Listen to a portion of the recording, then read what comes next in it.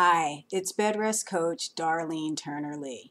Today I'm coming to you with some tips for a better bed rest. And today we're talking about high blood pressure. Now, high blood pressure is a common occurrence during pregnancy and one that can have some really serious consequences, especially if it progresses to pre-eclampsia, HELLP syndrome, stroke, seizures, or even death. Now, I can't say that we can prevent this from happening, but we can kind of track what's going on. And today I want to share with you some tips for tracking your blood pressure while you're on bed rest. If your doctor has said to you that your blood pressure is rising or it's a little bit high or that you may even have gestational hypertension or preeclampsia, normally I would think that they would say track your blood pressure at home, but what I'm finding is this is not the case. In fact, in the past 6 months or so, I've had a friend who had gestational hypertension. She delivered and was actually discharged home with high blood pressure that continued for about 3 weeks postpartum. At the same time, she developed an intracranial bleed in the base of her brain, and until she and her husband pressed and pressed L&D to admit her, and she was finally actually admitted through the emergency room, was her intracranial bleed even noticed. Now, if this had gone on and on, she probably would have died. And in fact, I know of a mom who died very early on in the postpartum after delivering, most likely due to gestational hypertension or preeclampsia. This doesn't need to happen. Nobody wants to see it happen. That's the worst of all possible outcomes. We don't want that. And what I'm proposing today is that you become an active partner in your health care. Now, how can you do this? You're saying, I'm not a doctor. I don't know anything about this. Well, you can monitor and track your blood pressure at home. It's really easy to do. All you need is a blood pressure cuff. Now, there are all kinds of blood pressure cuffs on the market. I have here with me my professional one that I have used when I practiced. It's a blood pressure cuff that I wrap around client or patient's arms. It has the dial here where I record the blood pressure, the bowl to pump the armband up, and then I have my stethoscope. Now, this is fine if this is a two-person job where, one person's doing the blood pressure and the other person's patient. But it's really kind of hard to do if you're on your own. Now, if your husband or your mom or someone who's around you is going to take your blood pressure, this is fine. But what I think is really best is if you have a blood pressure system that you can use basically whenever you want to. If you want to take your blood pressure first thing in the morning when you first wake up and right before you go to bed, boom, it's easy to do. There are all kinds of blood pressure cuffs on the market. There are the kind that you can just sit on the table. It has a cuff attached. You slide your arm in, you press a button, it reads your blood pressure. And what I have here that we have at my house is a little wrist blood pressure cuff. Really cute. You put this around your wrist. This is the dial and the readout. Actually, I had it upside down. I'm sorry. You would push the yellow button. It'll tell you your blood pressure. The upper number, lower number gives you your pulse, date, and time.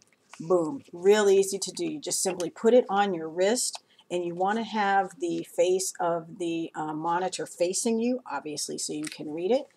And it just simply takes your blood pressure. Now, a lot of people will be thinking, why should I do this? My doctor does that whenever I go to my office visit. And that's true. It's a really good thing, and it's something you always have to track with every pregnant woman, especially those who are in the high-risk category.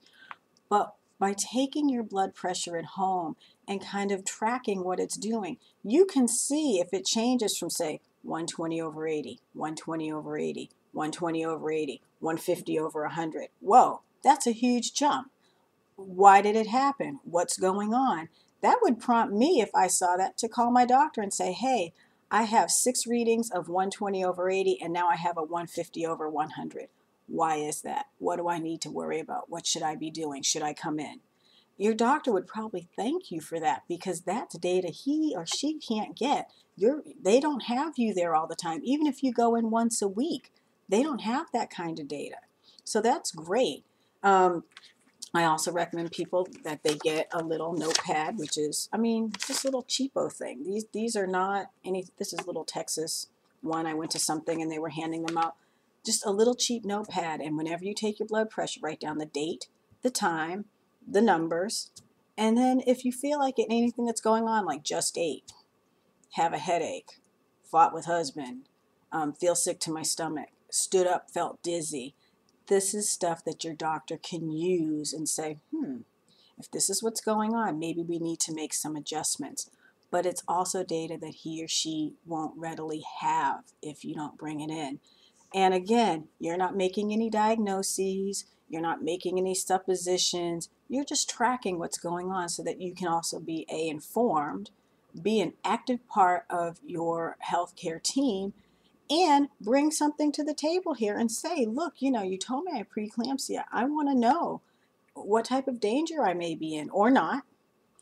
I want to know, what's going on with my body. And I am almost positive, at least in my experiences, most doctors have no problem with that. In fact, they welcome it because, again, you're bringing in valuable information that they can't otherwise get.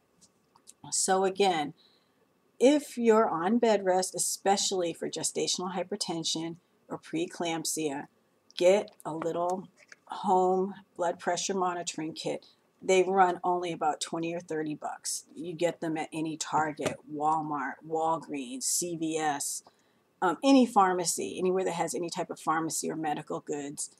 And, just do little every now and then kind of checks. Also, if at some point you're not feeling well, check your blood pressure if blood pressure is your issue and see, is something going on? Is something changing? Do I need to call my doctor? My rule of thumb is if it's a concern to you, it should be a concern to them. Give them a call. But you can also say, hey, I stood up, I felt dizzy, I took my blood pressure, and it was 150 over 90. Should I be concerned? If it's been 150 over 90 for a while, your doctor may not be concerned. But again, if it's been 120 over 80, they may want to check you out. They may want to have you come in for an extra visit. No harm, no foul, and especially if you're just calling in. And sometimes they'll say, well, fax me your log. So you take your little piece of paper, you fax it. Or if you don't have a fax machine and they have an email, you sit down, you put them on an email, send it to him. And he can look at it, she can look at it, they can give you a call back.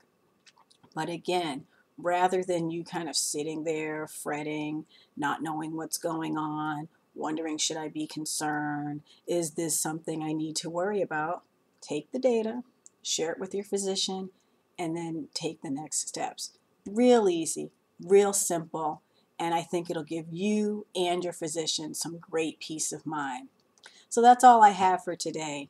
Just a little quick tip on how to not manage blood pressure, but kind of stay in the loop on your blood pressure when you have gestational hypertension or preeclampsia. I'm Darlene Turner-Lee, Bedrest Coach. Thanks for joining me today.